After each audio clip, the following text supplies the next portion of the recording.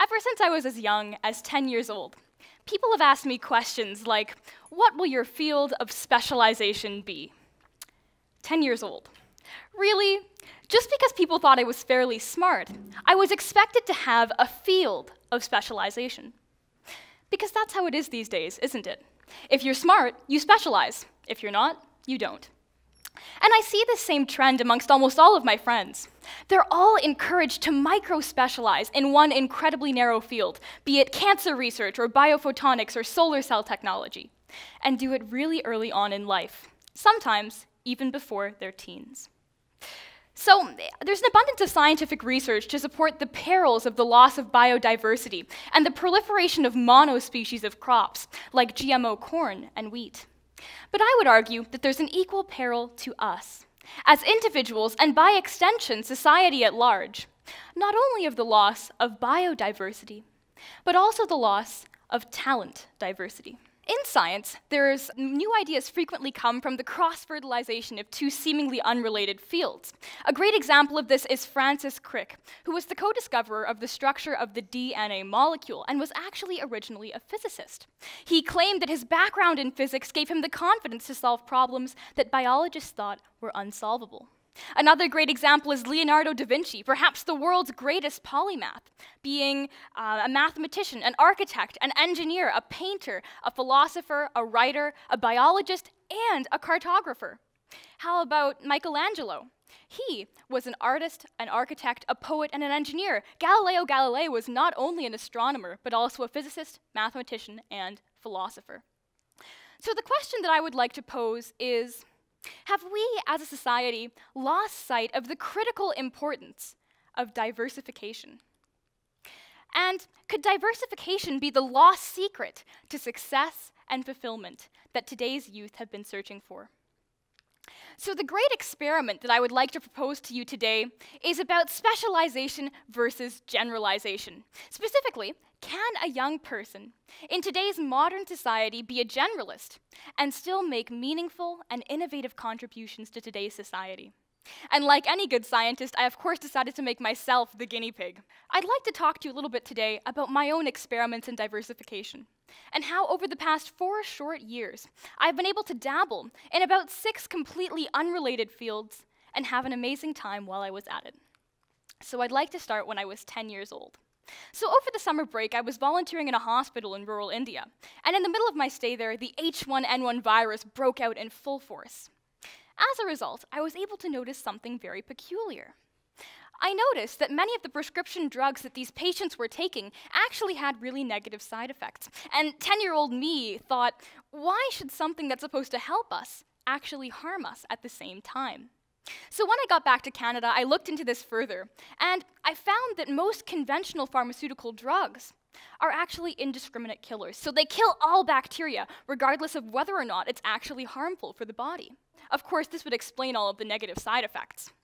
So this piqued my interest in the fields of botanical alternatives to conventional antibiotics and potential alternatives to pharmaceutical drugs. And after doing a bit of research, I came up with this idea. And it was an idea for a drug that maybe wouldn't have the same side effects that conventional drugs do, but would still be as effective. So what I did was I contacted all of these different university laboratories and research institutions, and I asked them if I could work in their laboratories. And the responses I got were pretty similar to, Maya, you're 10 years old, you have great ideas, but you're too young to work in a lab. And I still am today, by the way. So this discouraged me, but not enough to stop me. What I ended up doing was I contacted a variety of local high schools and asked them if I could borrow some equipment from their labs, which was really scary since I was only in elementary school at the time. And what I ended up doing was I set up a microbiology laboratory in my basement. And in that laboratory, I ended up developing a prototype for the world's first intelligent antibiotic that can actually tell the difference between harmful and helpful bacteria, and specifically target and kill the harmful bacteria. So, the next year, I was planning on continuing my research in antibiotics. But in the middle of the summer, my grandfather passed away after suffering for years from Alzheimer's disease. So my research interest shifted to focus more on Alzheimer's. And as I was doing my research, I came across two very special potential agents. And what made these agents special was that they possessed the rare ability to breach the blood-brain barrier and inhibit what are called amyloid-β plaques in the brain.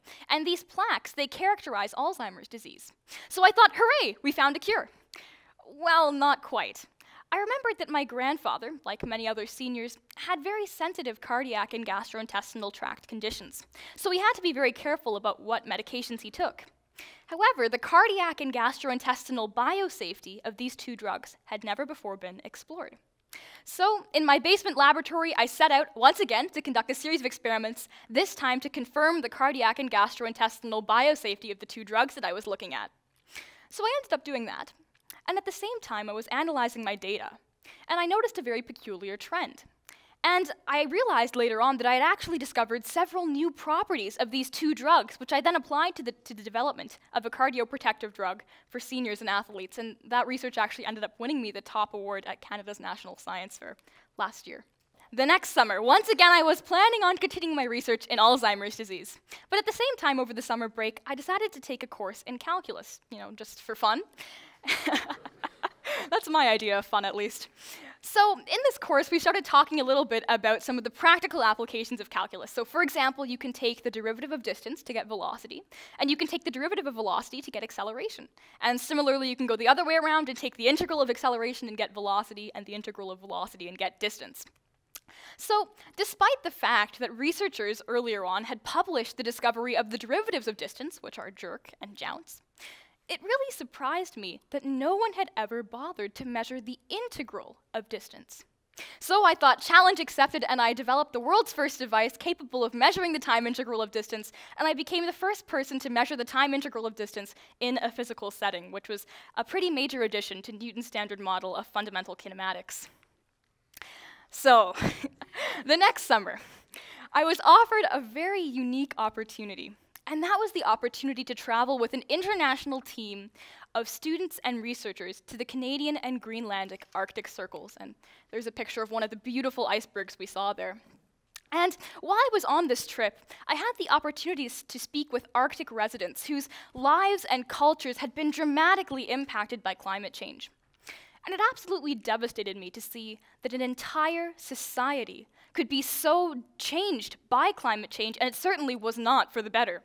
And I soon realized that our entire planet would soon have to face the full brunt of climate change if young people didn't act now to turn things around. So I thought about what I could do, and I realized that the best way to share what I had seen is by filming a documentary that aims to highlight the stories of the people who are living in the Arctic, and share them with young people and mobilize and empower young people to do something about climate change by changing their personal behavior or having governments change their policies in order to combat climate change. And I'm really excited about this documentary. I've had the fortune of being able to partner with organizations like Microsoft, the World Wildlife Fund, and the Ministry of Education in order to make this documentary a success. So now I'm 15 years old, and I'm combining all of my interests in technology and health sciences to start my latest venture.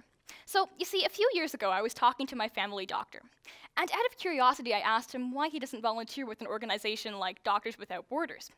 And he told me that he wanted to, except the only problem was that he simply didn't have the ability to pack up and leave his family and his practice for weeks or months at a time to volunteer in a faraway country.